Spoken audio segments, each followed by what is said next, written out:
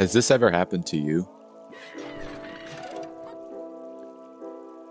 It probably has. And you might have been wondering, how does this guy have such lightning fast reflexes when getting to the crane and I don't? Today, I'll be showing you the secret that people use to get a crane every time in CFOs. The goal by the end of the video is to understand whether your tune spawns left or right before the crane round starts, so that you'll know which direction to turn and you don't have to rely solely on reflexes. The way to know where you'll spawn is based off where your tune sits in elevator positions, or boarding group positions. Every position on the elevator or boarding group is assigned to a certain spawn. The spawning isn't random. Every spawn and elevator or boarding group position correlate to each other every single time. The information in this tutorial applies to all Toontown servers, not just Corporate Clash. Here's the most simplified version of which direction you have to turn after the crane cutscene ends. In a CFO run, look at where your tune sits in the elevator and memorize if you have to turn left or right in the upcoming crane round. For boarding groups, it doesn't matter how empty or full it is. The order of whether you turn right or left remains consistent.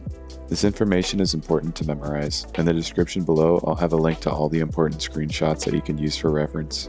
Another useful thing to know is who you're competing with for a crane. In other words, who is going to spawn next to you. Here's a simple diagram. Tunes in each corner are competing with the tune in the corner diagonal from them. The 4 tunes in the middle are competing with the tune straight ahead or behind them. Here's an exact representation of how the numbering system works. This isn't necessary to know, but this is just to get a better understanding of how the spawn positions work. Aside from elevator positions, it's very useful to use orbital camera when getting to the crane. It's much faster than just using keys. If you don't have a mouse or are uncomfortable with orbital, that's okay. At least you know which direction to turn. Another thing to note is make sure your camera is in a comfortable position before the craning cutscene starts. You don't want to spawn with your camera facing a completely random direction.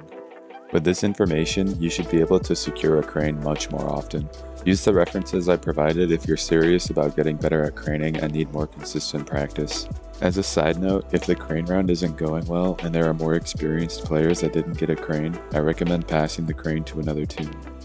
That's it for this tutorial. Let me know in the comments if you have any questions. Thanks for watching.